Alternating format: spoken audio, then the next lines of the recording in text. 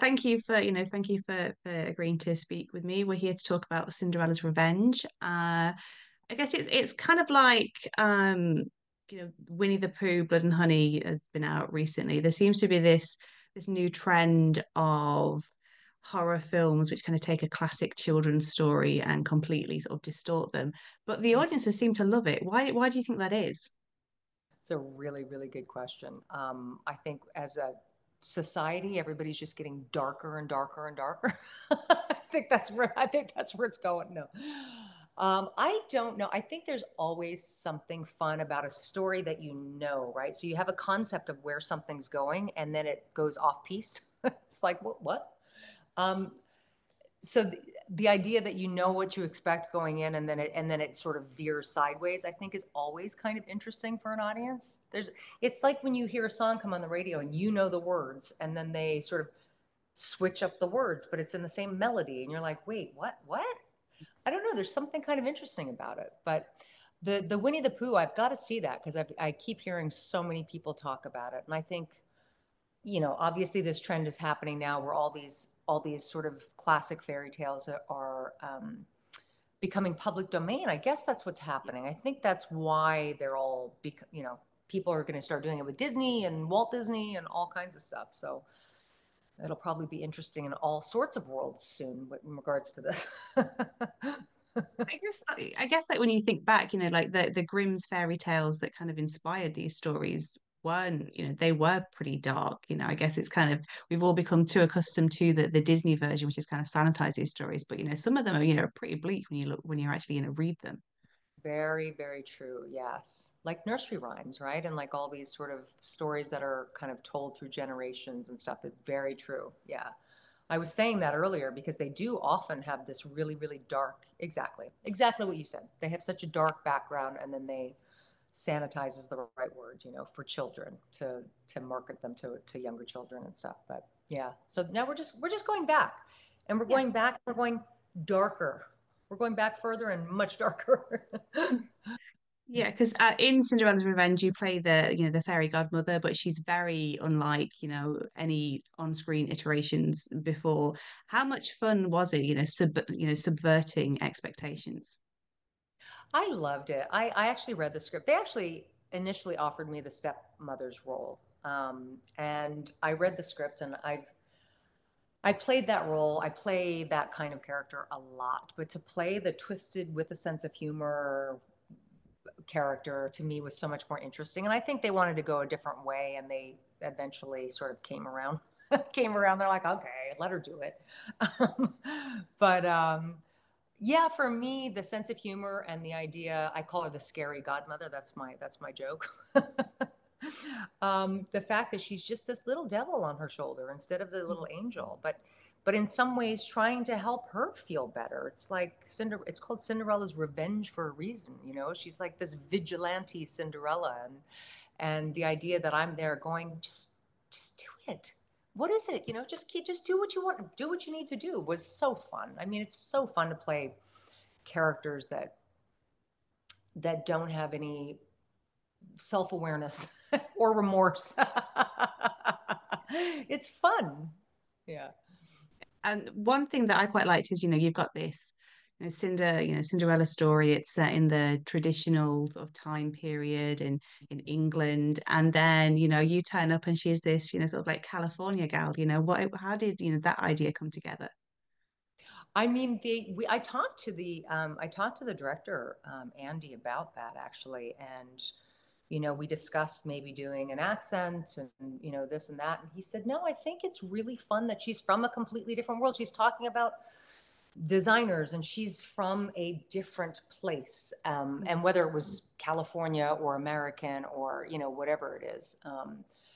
She's talking about Elon Musk. She's talking about very modern things. So to keep that as a very separate entity in the whole story, he thought was really interesting. So he decided on that, and I probably spared everyone from my English accent anyway. So it probably worked out for the best.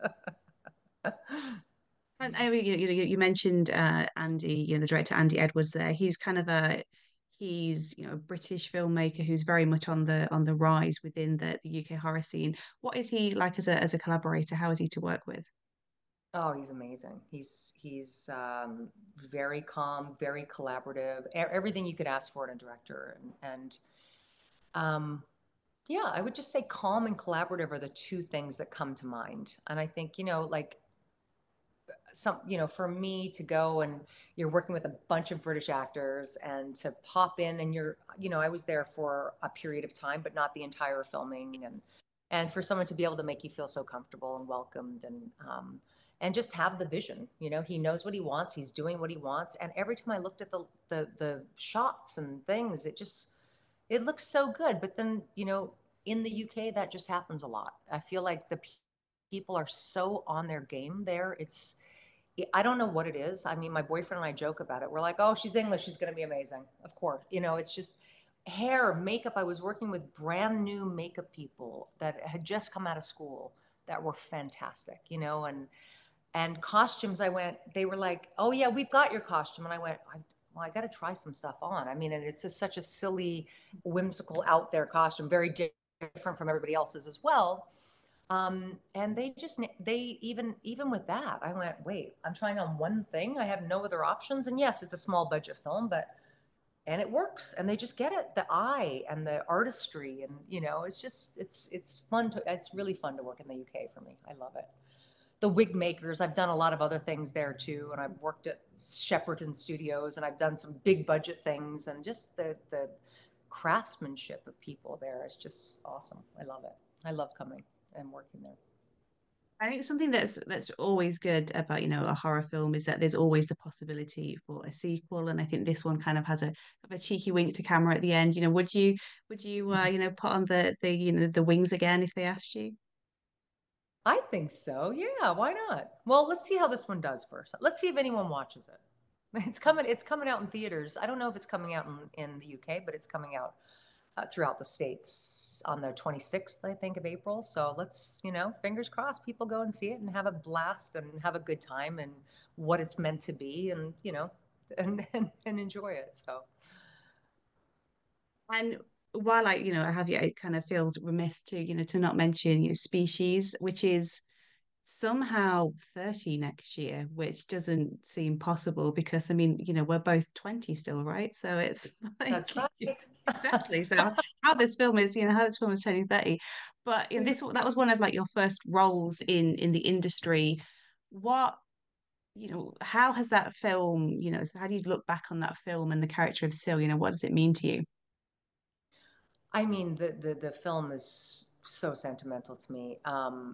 It gave me every opportunity that I've had. It changed my life. It was the first film I ever made. It was, fun to be this sort of female icon. It was very early on in the days where women were getting to be the not only the star of a film, but the strength in the film. It was kind of early days for that in some ways, particularly in the sci-fi realm. And so, I think I got really lucky. I think I got really, really lucky to be in that film, and I'm super grateful for it. And obviously, working with incredible actors like Sir Ben Kingsley, and and and Michael Madsen, who I still see and spend time with on occasion.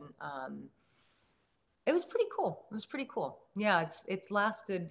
It's funny. I meet people still to this day that have just seen it that are like 20 something years old, and I'm like, what? Really? It's just so interesting. It's still got this little following. It's interesting. It's cool. Well, it's a great one. It's like you say, it is sort of one of those ones that's sort of at the start of because we still don't really have many female villains. And whilst still she's a villain, but then also is she because she's not strictly fully human. She's sort of driven by by her more sort of like Procreation. alien side. Right. So, Yeah. yeah, so it's always kind of fun to then see sort of the legacy that a character like Sil has had because there are sort of more of these female characters that have come through since then. Absolutely. For sure. Yeah. I still see films to this day that I'm like, oh my God, there's so much species in there, or in different ways, right? Like I watched Poor Things the other day, and watching her character with the baby, with the young brain inside the thing. And, these concepts have been around forever. It's not like species invented any of that, but to see these kinds of characters being played of innocence and growing and learning. And I was just like, wow, that's cool. I saw a lot of the stuff, I mean, Emma was unbelievable. I was so glad she won the Oscar for that. So happy. But yeah, it's fun to see those kind of influences still in film in that way. And I guess in a way it sort of started your trend of playing these characters again, sort of like the fairy godmother who can be viewed more in shades of grey because okay, she's sort of the devil on Cinderella's shoulder, but she, like, as you said, she's trying to help her. These people are awful to, I think out of all the Disney princesses, Cinderella has it kind of the roughest because, she's taken, she loses her family and then she's like treated as like the slave and it's, Yes, orphaned and enslaved, and yes, yeah, it's it's pretty tragic. But I think a lot of your characters have that sort of shade of grey to them. Is that something that you sort of look for in particular when you're picking out a female role? um, I love to play. I have often played strong characters, but you want them to have more than one color, of course. That's the idea, at least. It doesn't always work. It's not always written that way. It's not always available. But I mean, ideally, you want to play something because such is life, right? That is life. For me, that's life. That's my life. It's various colors of black and white and gray and all the in between. So if you get an opportunity to play something with a little bit more of that, then perfect. Definitely perfect. But I think it is, sometimes it's definitely written much more straight in one note, and trying to bring something to that is challenging, but you try. You fight every now and again for some dialogue changes or something else, but yeah, you give it a go. One of your recent films that I really enjoyed was Condition of Return. Oh, huh. Yeah. Which is, I mean, I say enjoy. It's a tough, it's a tough film, and it went to, it went in a direction I wasn't expecting it to. It sort of starts off and it's very much a true crime sort of fiction piece, and then suddenly there's this whole supernatural element, and again, it's, it seems to be you sort of, going, sort of like helping this, empower these, sort of like damaged women into taking their power, which is Gosh, was there's a quite, lot of similarities between the yeah. two roles. I didn't think about that at all, but there are similarities. You're right. Wow, you're really drawing some lines that I've never thought about. That's funny. That's really interesting. Wow. Just, you're just doing the good fight of championing, championing female voices. So, I have to give By you, playing fairy godmothers and devils and such. yeah, what we all need in our lives. And I guess sort of, my final question with, Cinderella's Revenge in theaters in the US soon, why do you hope that people take a chance on this film? Because I mean, personally, I think it's a great film to see in a crowd, with the popcorn. It kind of feels like that sort of communal viewing experience. It definitely is. I mean, it's a movie meant to, be fun, and that exactly. It's a popcorn film. So, I mean, I hope people love it. I mean, anyone who loves and doesn't mind getting irked by blood or horror or any of that stuff will have a good time with it, I'm sure. And I think the acting's good, and there's some really. It looks amazing. It's fun. It's a fun film to watch. It's really fun. Lauren, oh, Cinderella. I just fell in love with her. She's such a talented actress. I'm blown away by her. She's great. So I think people will not be disappointed in her performance either. She's fantastic. So Well, thank you for your time again, and I wish you best of luck with the release. And who knows, we might be talking again from a sequel. part two, part two.